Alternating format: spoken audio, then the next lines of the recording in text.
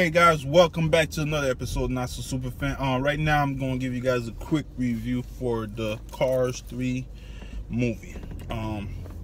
Well, this movie, I really enjoyed it. First off, I enjoyed it. Not the best Pixar movie, but I enjoyed it. Speaking of Pixar, at the beginning of this movie, there's a mini, like Pixar always have, there's a mini story called Lou. It has to do with Lost and Found. It is very good. It's probably going to be online later on, but definitely good, definitely heartfelt. Shows you what Pixar is about. So Lou, it's called Lou, but it's like Lost and Found. Well, let's go ahead and jump right into it and talk about Cars 3. So Cars 3 basically follows the story of Lighting McQueen, who right now is at the top. Everything's going great. He's winning races, having fun. Then next thing you know, new cars are coming in, they're taking over, and they're pushing out all the old cars. Little by little, he sees all the old cars getting pushed out, again retiring or getting replaced. So since he's basically the last one left at this one point of his race, he's just pushing himself, and he ends up getting a car crash. And that part, I don't know why Pixar would do that to kids, but I was messed up, because I literally could hear the little kids in the back. No, oh, Lightning McQueen, no, why? But it was good. It was something new Pixar tried.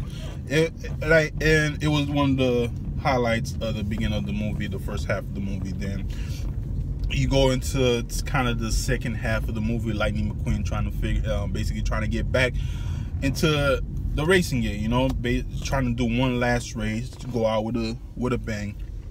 So he goes trying to train with the new technology, trying to get back on it. One thing about this movie, like throughout the second half, mid part of this movie, I kind of lost it. You know, I kind of lost interest in the story, because there's some plot or some dialogue throughout this part of the movie. It just felt too long. They could have just cut it off. They could have moved on to the next part of the movie, but it just kept on going, and I just lost track. Even sometimes when you have this moment where you should get the heartfelt moment, it took so long in the scene that it just went away. You know, you didn't feel nothing from it. And beside that, jumping to the final finale of the movie, which was great. Beautiful, you know. I'm pretty sure they're gonna have a spin-off with Cruz Ramirez character, to possibly Lightning McQueen's probably gonna become the new Hudson to her Lightning McQueen. So it's from what it seems, but other than that, it was a good movie, very heartfelt story. I would suggest anybody to bring their kids to enjoy it. The only thing is, I feel like this movie, it would be, all right, there's Cars 1, 2, and this one. I would say Cars 1, take 2 out and put this one. Personally, I feel this one is also one of the weakest Pixar movie that came out recently, beside The Good Dinosaur, but it's still a better movie. But still watchable, still enjoyable. Still not up there with Pixar quality movie that you've been seeing lately, but it's still good.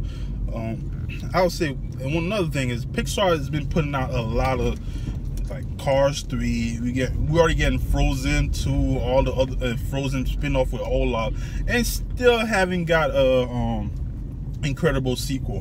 What's going on, Pixar? I know a lot of people have been waiting that. It's gonna be too little, too late when they bring it out. Maybe, you know. But I'm still waiting that Incredibles 2 movie. But beside my little rant about that, guys, it's still an enjoyable movie. I would suggest you bring your kids to watch it, because it is good. It is a Pixar quality movie. It is family friendly.